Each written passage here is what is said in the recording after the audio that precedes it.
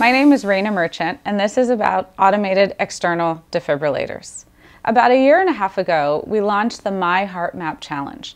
It's an online contest to engage the public to help us find AEDs, or automated external defibrillators, throughout the city of Philadelphia, using their phone and their online social network. Through this process, we were able to find more than 1,400 of these devices all around the entire city. We also learned through this process that sometimes these devices are very hard to find, and particularly when they're most needed. So this year, we're launching the Defibrillator Design Challenge.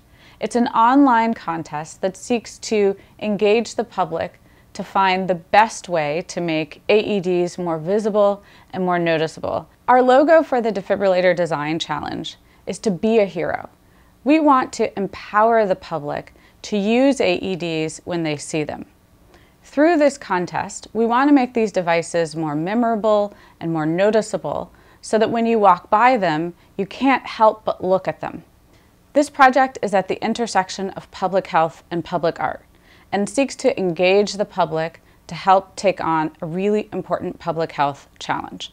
We wanted people to think about interesting ways to create artwork and designs around the space of an AED that could either be in 2 dimensions and 3 dimensions, that might encompass space that extends outside of where the AED sits, but something that would make it so that people would pause when they would walk by and sort of take another look at the defibrillator and hopefully imprint and remember where it was.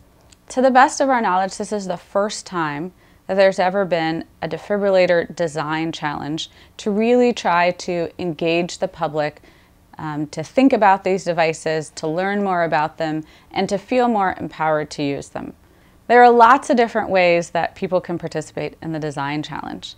We're allowing people to vote using Facebook and Twitter, and they can win up to $1,000. They can also win through an expert panel prize, where we're having others from design, architecture, business, medicine, look at these designs and decide what they think might really resonate with the public. So we encourage everyone to participate.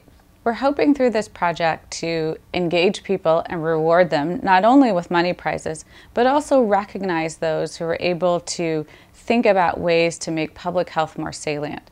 We intend to promote artists and hopefully connect them with other local businesses to create different and exciting installations and buildings throughout the city of Philadelphia.